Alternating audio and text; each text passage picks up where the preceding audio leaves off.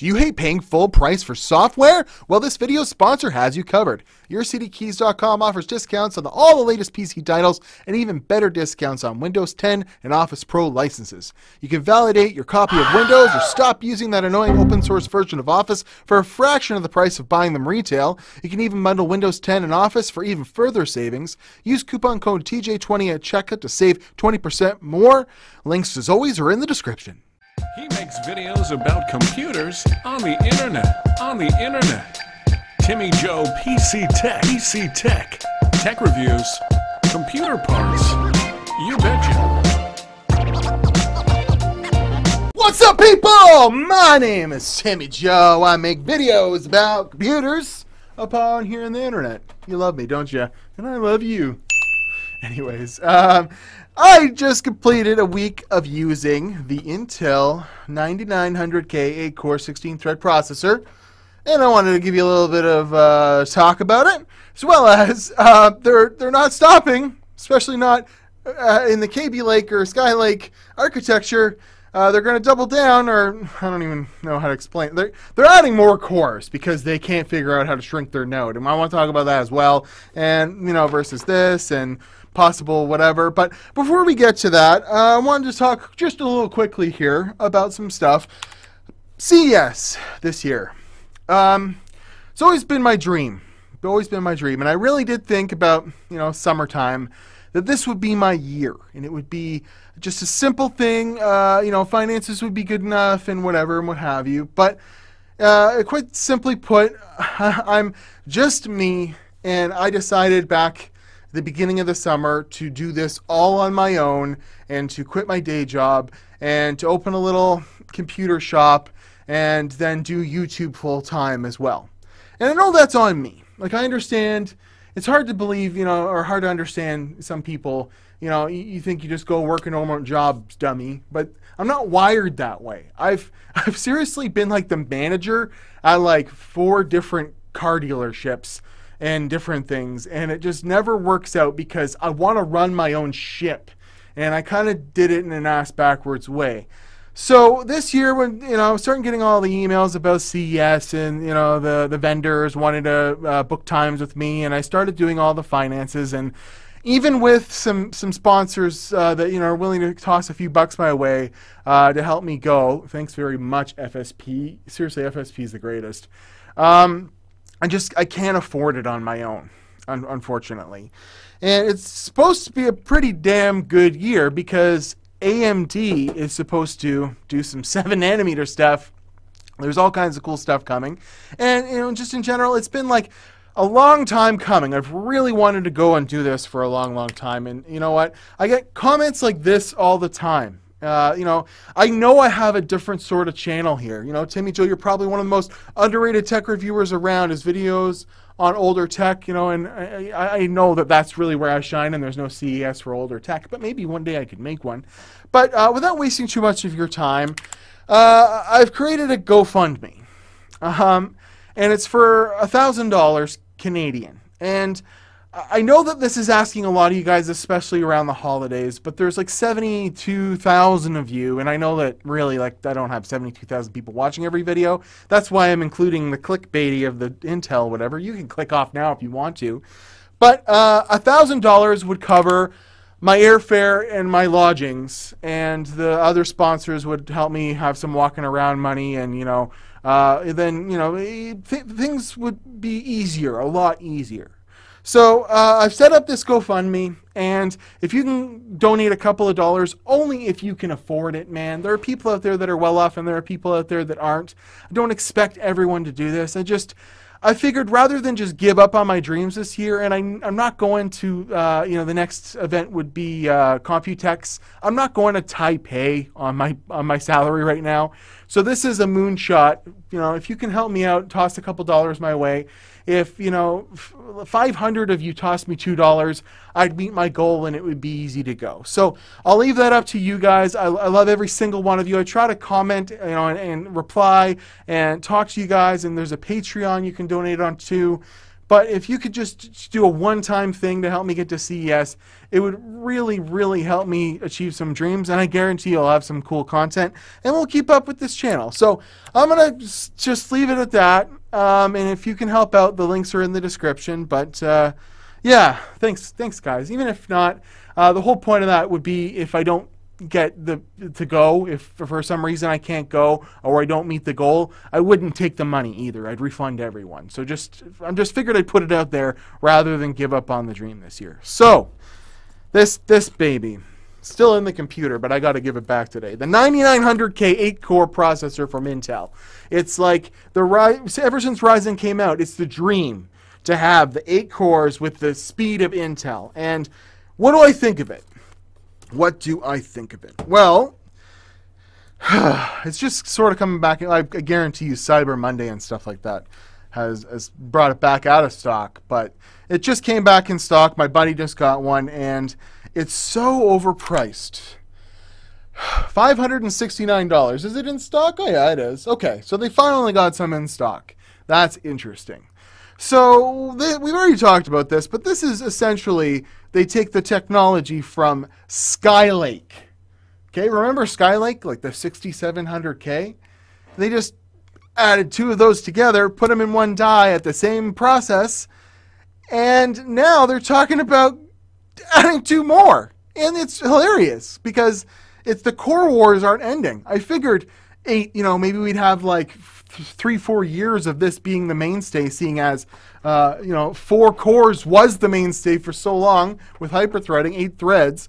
And we're finally seeing, like I just saw Gamers Nexus to a video where they took my hated of CPUs, the 9600K, and proved there's frame time issues because certain games are actually starting to want 8 threads, which is pretty cool. And when you have just a standalone 6 cores, you're not necessitating all that, and this has a hard time keeping up in some games. I think we're going to start to see this more and more and more. But more than 8 cores, 16 threads, are we really going to need that?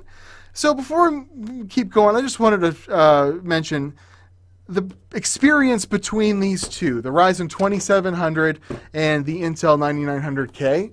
For me, as a video editor, as someone who's got a billion things going on my computer at all times, was very negligible. Very negligible. And how much are you paying for a 2700X? Well, you're paying less, more than $200 less. That's goddamn ridiculous.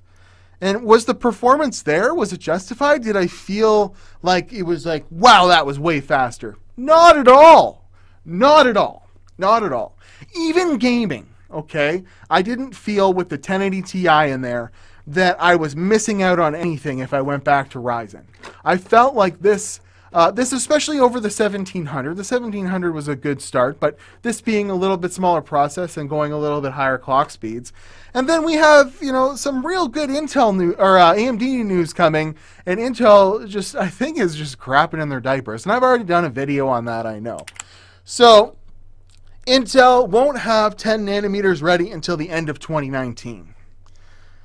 Oh, goodness. So, what happened, man? What happened? I don't think we want to see more cores from Intel at this point because you need a freaking snow bucket.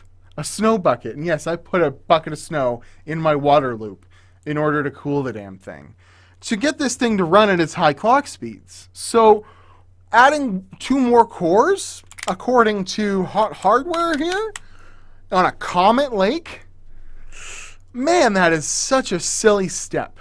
And I get that you have to satisfy the urges, but isn't it better to concentrate on production of this and then concentrate on actually getting your 10 nanometer ready rather than jamming 1 more core into the mix? I mean, it just doesn't make sense. Look at how many Skylake-based processors there have been, and you're gonna add more to 14 nanometer? Why? Why, dudes? Why? She don't make sense to me whatsoever. So, then we have the other side of the coin. Very interesting stuff. AMD previews EPYC Rome processor up to 64 cores. So if we can count the CCXs here, 1, 2, 3, 4, 8 divided by 64 means there's 8 cores per CCX. That's awesome. You think they can't fit 1, 2 of those in between a half-size version of this on a consumer-level CPU?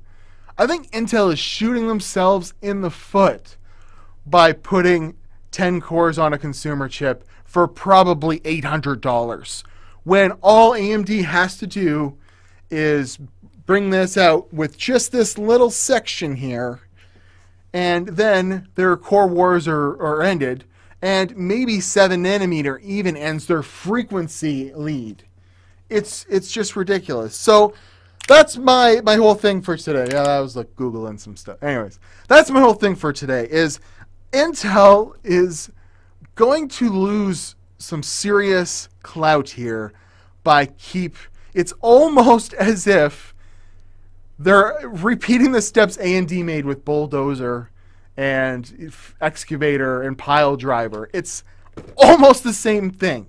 We saw AMD put out, a few years ago, the FX line, and they didn't change a damn thing for like 5 years, maybe 4 or 5 years. And Intel is doing that, except for all they're doing is adding cores to their mix, and they're going to have to start shipping liquid coolers with their products. Well, they wouldn't do that. They're way too cheap to do that.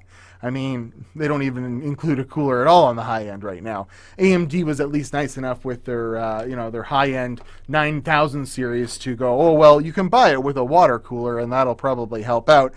I don't know what kind of cooling would cool a 10-core part unless they're going to clock it lower, and you gotta know they're not going to. So it's going to be the same biz all over again with this whole, you can't cool the 9900K.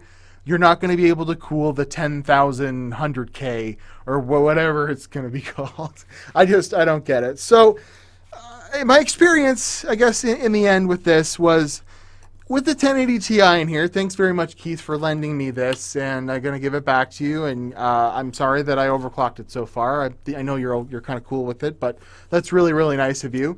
It's been running beautifully in here. But do I notice that it video edits better, or really renders a video better than the 2700 did? I mean, maybe it gave me an extra 30 seconds a day. Is that worth it for more than $200? No. And is the extra 10 cores?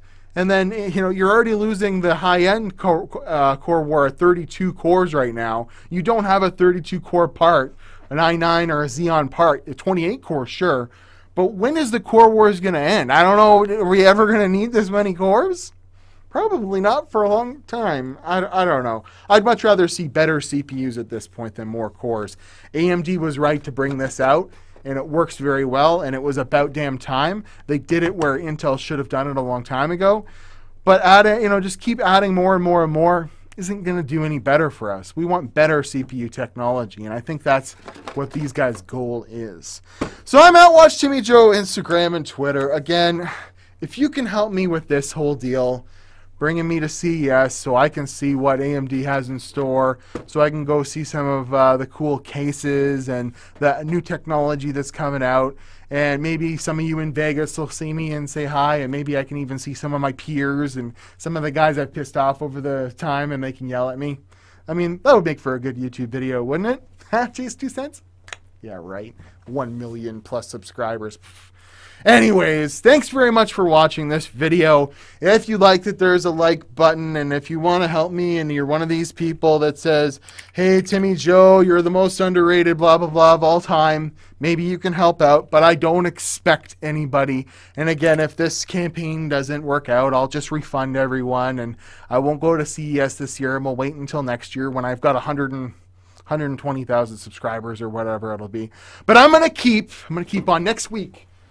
We're going to review this, baby. We're going to go back to the old hardware for a little bit because I know that's what people love. I've got some SSDs that are made out of weird compact flash cards we're going to look at next week. I've got a high refresh rate monitor we're going to look at from Zowie BenQ. The videos keep coming.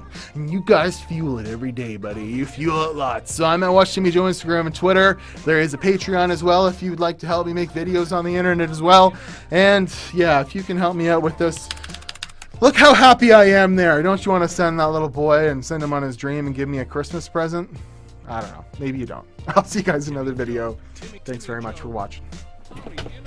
Oh no, I need new glasses! Timmy Joe. He makes videos about computers on the internet.